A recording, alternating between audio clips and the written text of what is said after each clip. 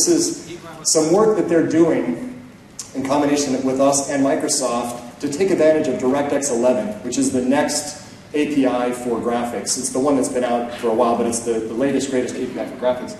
And so what they're doing here, they're doing three different things. The first one here is they're doing things that help approximate what a movie camera would do. So a lot of the experience you get has to do with what you're used to seeing in the movies, and lens flare and things like that are important, motion blur.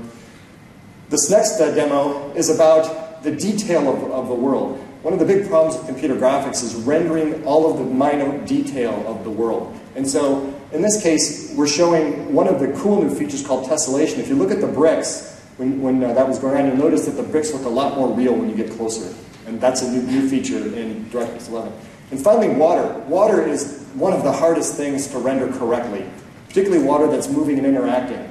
And so you can see there that that water looks really, really good, and it's going to be in their upcoming release very soon, actually, very, very soon, as a patch for Crysis 2, which is already in the market. So these things here, we work with developers to try to take advantage of more of this, but as cool as this looks, it still isn't good enough. It doesn't fool you into thinking it's real life. Lighting is so hard, and the detail of the world is so hard, there's lots more to do.